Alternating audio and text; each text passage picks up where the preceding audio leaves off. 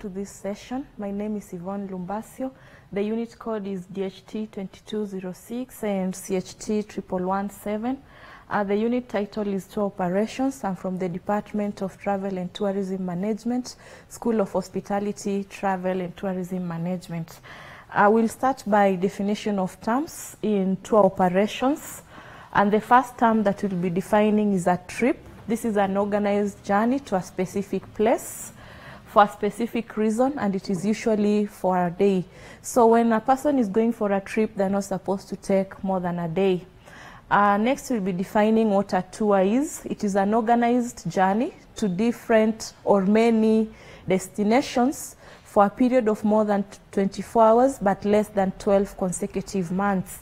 It is also important to note that the difference between a trip and a tour is a trip, it takes less than 24 hours or a day, and it can also be referred to as an excursion or a short journey.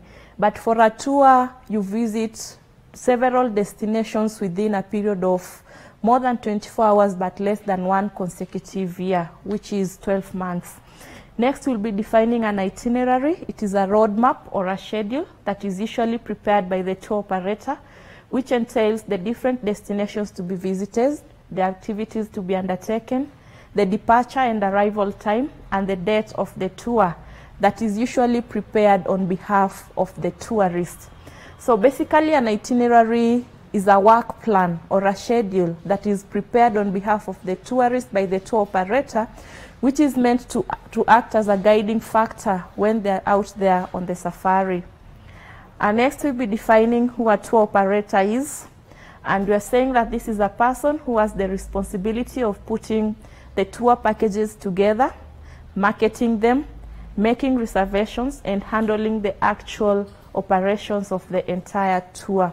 So a tour operator is the person that puts together the packages, markets different destinations, makes reservations on behalf of the tourists, and on the actual day when the tourist is on the ground, they're the ones to take care of all the logistics that will be entailed in the tour.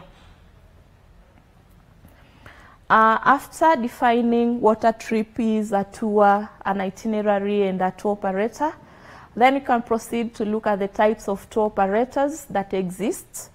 And the first one is mass market tour operators.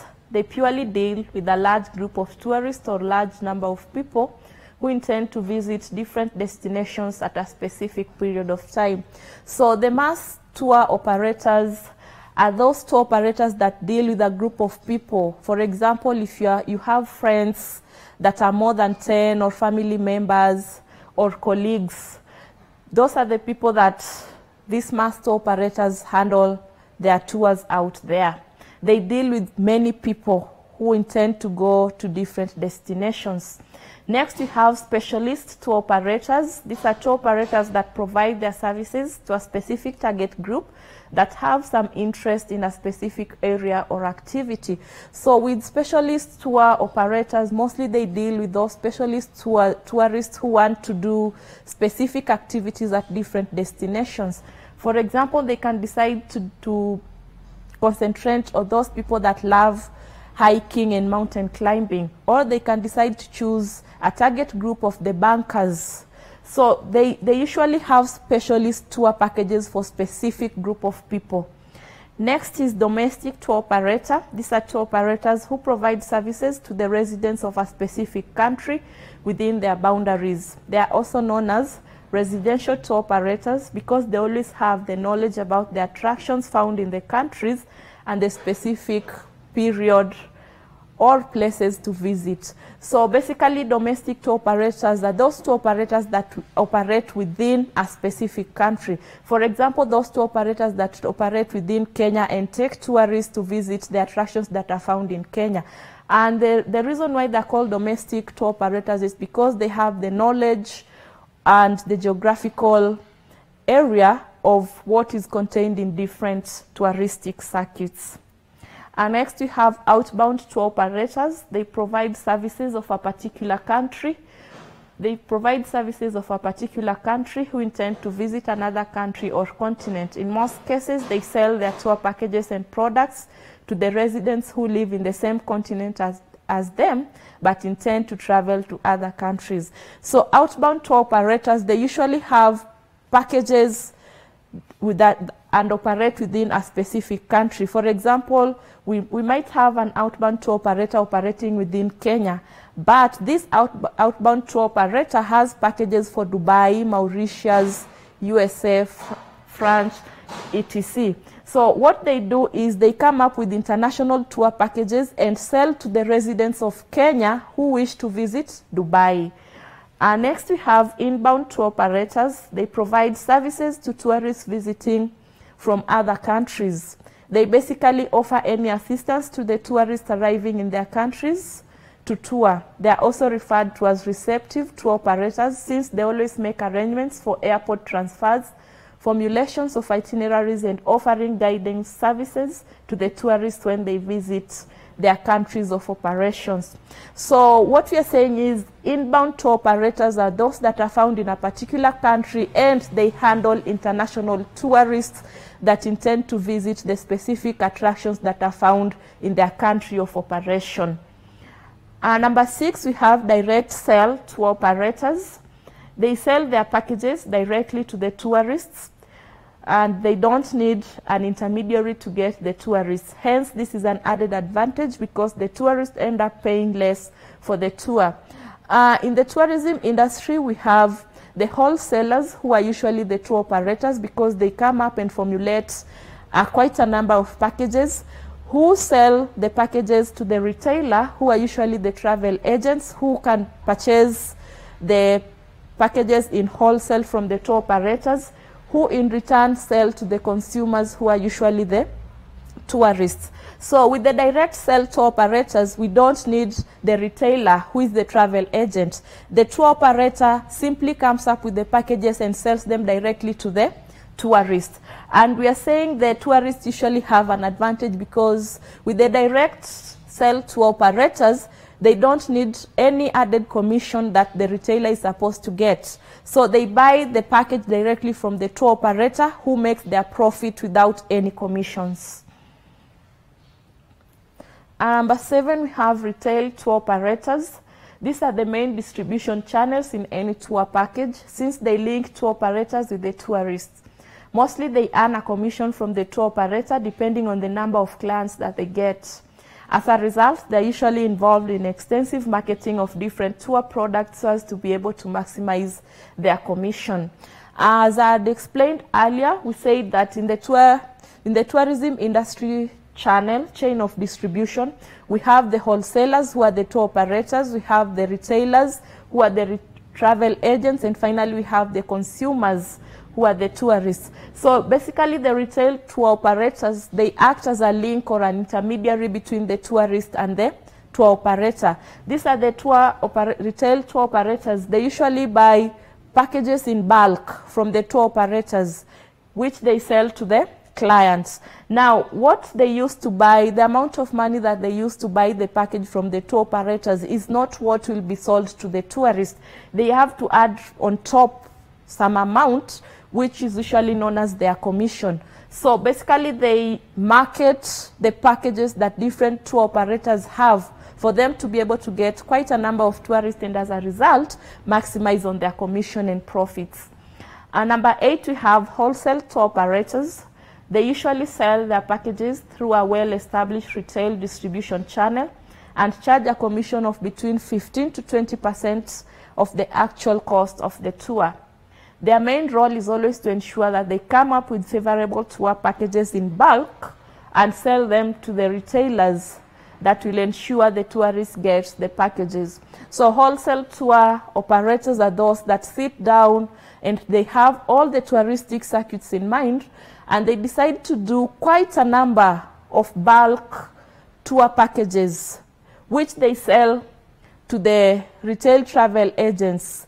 And the commission that they usually make, or rather the retail travel agents, they're allowed to make a commission of between 15 to 20% of the actual price, so as to make sure they're not exploiting the tourists and ensure tourist retention in the future business. So basically from the word wholesale, we get that these are people that have bulk of tour packages that they sell to different travel agents, and at some time they can also sell to their colleagues in the tour operations business. Having looked at the types of tour operators, you can now look at the functions of a tour operator. And the main function of a tour operator in any destination or in the tourism industry is to act as a link or an intermediary between the destination and the client. Without the tour operator, the destination might never get the client, and the client might never reach to the destination. So a tour operator is very important in the tour business, because these are the people that interact first with the client before they take them to different destinations like national parks and different accommodation facilities. Can also say that they are also responsible for operating and providing vacation through contracting, booking, and packaging together of the various components of the tour, such as hotel, transportation, meals, guides, optional tours, and sometimes flights. So in simple terms, they usually do bookings on behalf of the clients of different hotels, flights. They also provide transfer services from one point to another. For example, if a client jets into Jomo Kenyatta International Airport and they need to be transported to a hotel in the CBD, it is the work of the tour operator to ensure that there is a vehicle that will channel these tourists from the airport to the final destination, which is the hotel. They also come into contract on behalf of the tourists with the different destinations, and especially the hotels where the tourists will be accommodated. So it is the work of the tour operator to sign contracts with different hotels and agreements, terms of agreements, before their client arrives. A tour operator is like a service provider, providing the most convenient option for tourists to stay, visit, as well as live from the city. A tour operator owns a high volume of travel services across carriers and accommodation. Now, just as I said, in the tourism industry, tour operators are very important elements. The industry cannot be proactive without the tour operators. Why? Because it is the tour operators that have the responsibility of bringing tourists to visit different touristic sites and attractions. So without the tour operators in any tourism industry, tourism might not take place at the end of the day. And that's why there are very important components in the chain, in the distribution chain, in the tourism industry. So they also plan tours for different tourists through coming up with the itineraries regarding the destinations or the specific circuits that the tourists intend to visit. These itineraries must always be guided by the tourist, because at the end of the day, it is the tourist that is going to the safari. So always ensure that you know the specific circuit or the area of interest of the tourist, and also the budget that this tourist has in mind. You don't want to do an exaggerated kind of an itinerary, and at the end of the day, the tourist is not able to pay for the safari. So always consult your tourist before coming up or planning any tour. They also develop or formulate or make different tour packages. As I had said earlier, we have 7 touristic circuits in Kenya, and it is the work of the tour operators to come up or formulate the tour packages for these specific circuits with regard to the attractions that are found in them. So a tour operator can decide to do several packages for several destinations. Just in case a tourist pops in and tells them, I want to go to Mombasa, they must always have something to show them. After which, the client can decide to adjust or stick with the package that had been formulated earlier. When making the tour packages, again, it is very important to observe the financial status of the tourists, because what the tourist intends to spend according to their budget will determine the tour package that you're going to come up with and the specific attractions to visit them. Next, they organize and arrange tours on behalf of different tourists. tour operators make tour packages and also arrange a tour according to the tourist demands.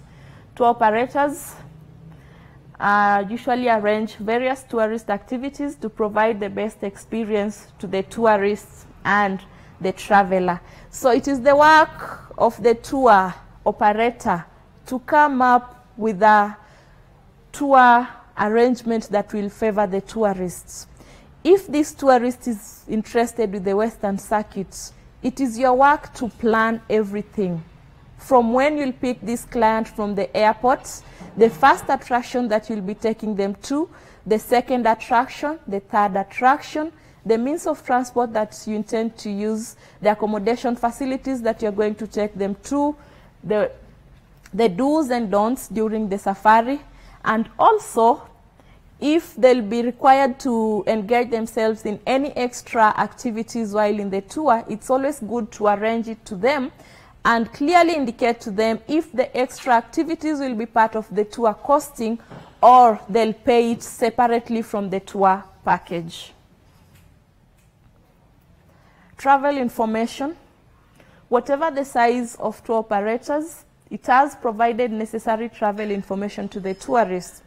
This task is utterly difficult and very complicated. A tour operator must give up-to-date, accurate and timely information regarding different destinations, the modes of transport, the accommodation facilities, the health and safety issues, the immigration issues, the rules about the permits required to travel in a particular area, and also the rules and regulations when visiting different destinations. So basically they provide information, any information that they feel is right for the tourists to get before they can go on the safari. While providing the information to the tourists, at the end of the day, they're also marketing these different destinations. Travel information is very important because any tourist will not want to go to a destination when they don't know of their terms and conditions. They also do reservations of different hotels, flights. They also reserve different places to visit on behalf of the tourists. So you'll find that it can be very hectic for you to just wake up and check into a hotel without any prior reservations. For example, you're in Nairobi and you go to Isiolo without booking or reserving any hotel, and you arrive very late, and you find that all the hotels are fully booked. So there you are in Isiolo, you are stranded and you don't have anywhere to accommodate yourself. That's why we are saying tour operators play a very important role in reservations. Once a reservation is done for you, what you need to do is simply go to the hotel and check in without asking if there's any room for you or any vacant space. Next is travel management. Tour operators manage tours from the beginning to the end of the tour. A tour operator has the responsibility to look after the finer details of a vacation or tour, such as hotel, accommodation, meals, conveyance, etc. Tour operators provide travel guide, escorting services, and arrange all the travel-related needs and wants together with the logistics. So it is the tour operator that is in charge of any tour that they intend to take their visitors to. From the moment when they start the safari, it is the tour operator who will be in charge of the entire tour. And in case anything happens while on the safari, it is always the tour operator who is answerable on what happened to the tourist. So they also provide guiding services at different destinations. For example, when they visit Nairobi National Park, they can provide guiding services to the tourists. They also do escorting services. For example, a tourist has checked into a hotel and they just realized they forgot to purchase something or they need to rush into a chemist to get some medicine. It is the work of the tour operator to take these tourists where they need to go and back to the hotel. And they arrange all the travel-related needs and wants together with the logistics. Next is promotion.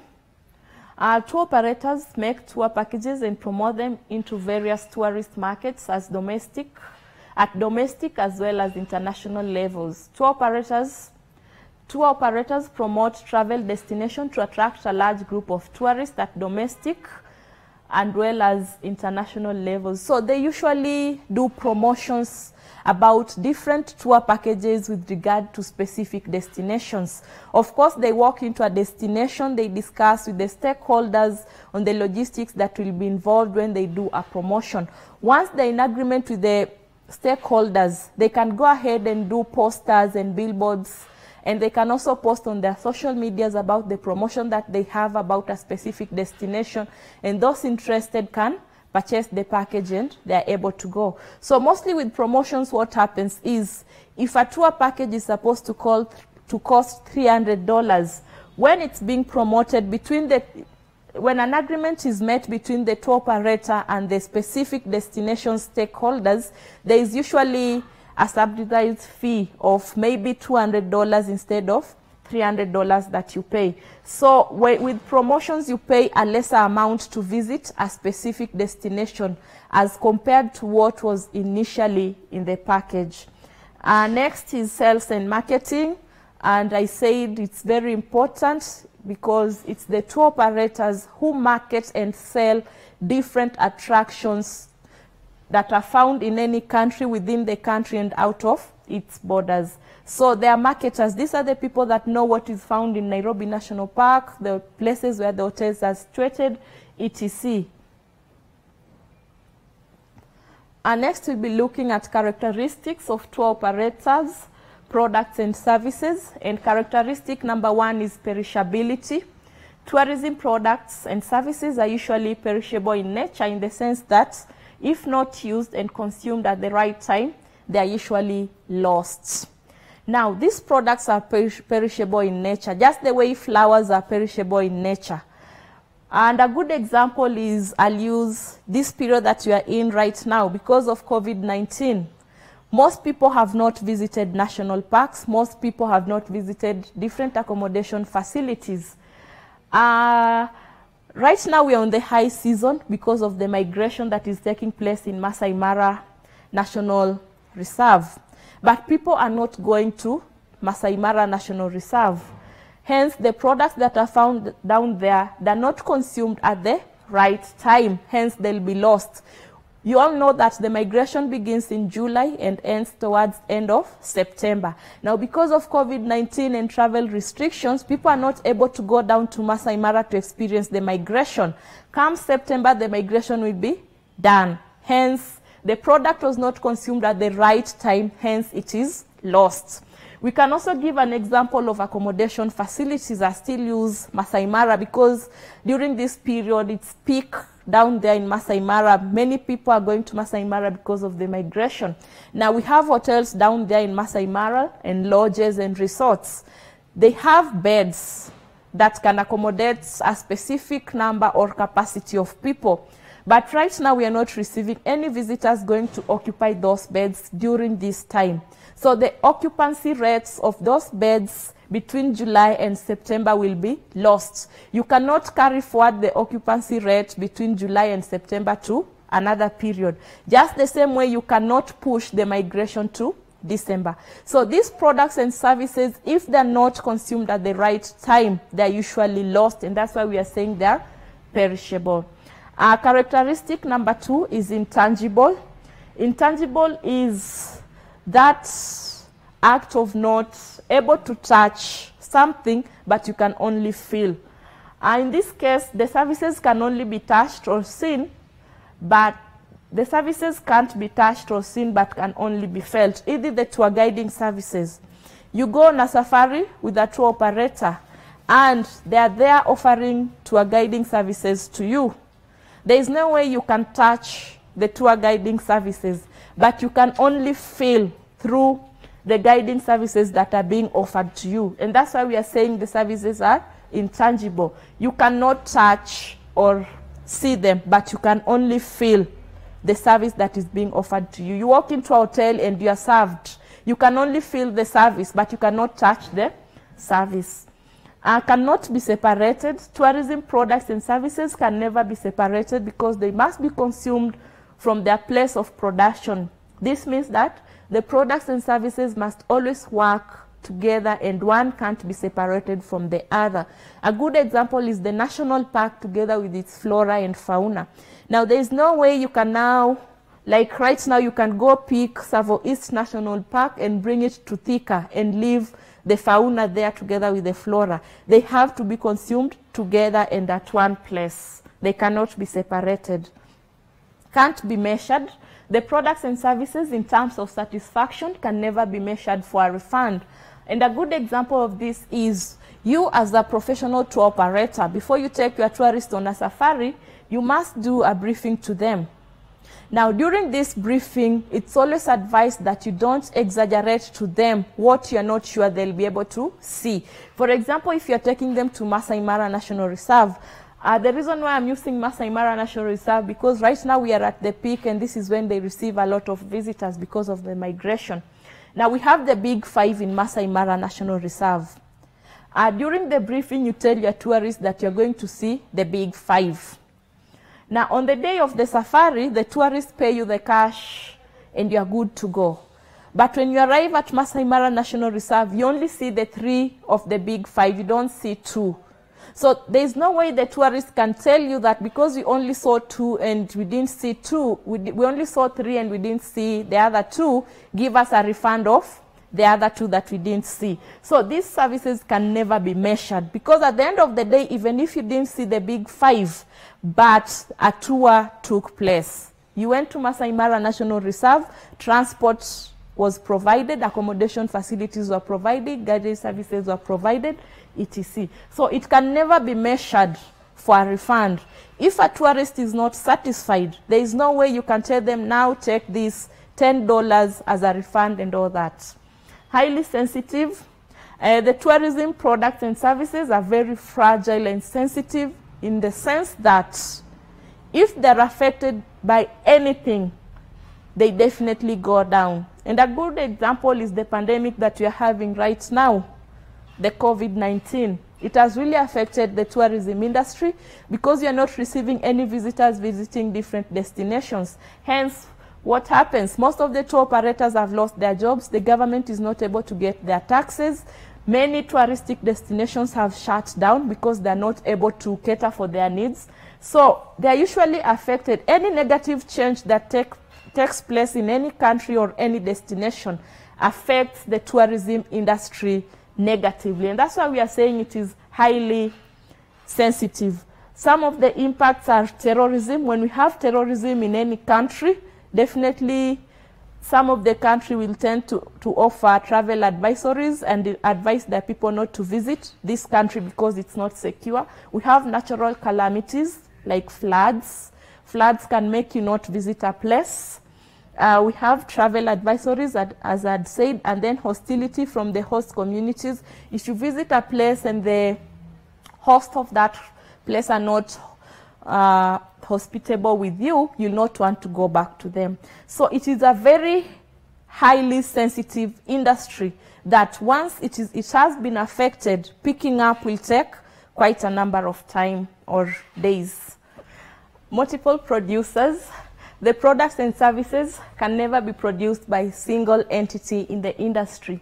Each of the components usually has a specific specialization in the chain of distribution so as to ensure customers' satisfaction.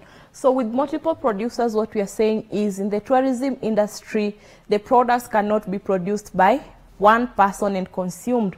For example, national parks cannot be independent. They need tour operators to bring visitors to them. They need hospitality facilities in terms of accommodation so that the tourists can relax after a long day. They need the banking industry so that the tourists can deposit their entry fees. So multiple producers means the tourism industry has many producers that provide different services before the final service is rendered to the tourists. Next is heterogeneous. They are heterogeneous in the sense that what is marketed in different websites about different destinations is not what the tourist gets on the actual day of visiting the site. For example, if a tourist is interested in visiting Kakamega National Reserve, What they'll do is they'll go to their website and see very beautiful pictures together with the services that are being offered, and also very beautiful pictures of the accommodation facilities. But when they go on the ground and visit or tour Kakamega National Reserve, what was posted in the website is not what they get on the ground. So most of these products are usually heterogeneous. Because of the marketing aspect of it, they tend to post very beautiful pictures on the website so as to attract quite a number of people. But when you go on down to the ground, what was posted is not what you experience. Seasonality of demand. Demand is usually the main component when it comes to the consumption and production of any tourism products and services. When the demand is low, the visitors are usually few, hence the destinations usually undergo a loss and vice versa. So seasonality of demand in tourism can be divided into three, where we have the off-peak or low season, that is between January and March. That is when people are not visiting any destinations because of the fees. Most of the kids are going to school between January, and people are trying to recover what they had spent during the holidays. Then we have the shoulder season. That is when we have a 50-50 kind of thing in the tourism industry. The industry can either receive visitors or not receive visitors. That's why it's called a shoulder season. It's a flexible season. With this season, you can either receive visitors or not receive visitors. So with the shoulder season, they usually are optimistic of either receiving or not receiving. Finally, we have the peak season, which begins from July and ends in December. This is because of the migration at the Masai Mara National Reserve and also the December holidays. This is when schools are closed and families want to engage in domestic tourists. That's why it's the peak season. Demand is usually affected by different factors such as climatic conditions, especially if they are harsh, environmental factors, economic factors, how is the economy of a particular country or a particular organization, political factors, especially the political instability, how does it affect the tourism industry against the demand, socio-cultural factors, different people or different communities, how do they relate to the tourists, and finally the technological advancements. Are these advancements favoring the tourism industry or working against the tourism industry? Thank you. These televised lectures supplement our robust online learning going on our MKU online platform. You can view more on our televised lectures via our online platform. We are in a digital era, and Mount Kenya University knows this. The following are the steps to follow so as to complete your online application. Download the application form from the website www.mku.ac.ke. Attach copies of your academic certificates and ID.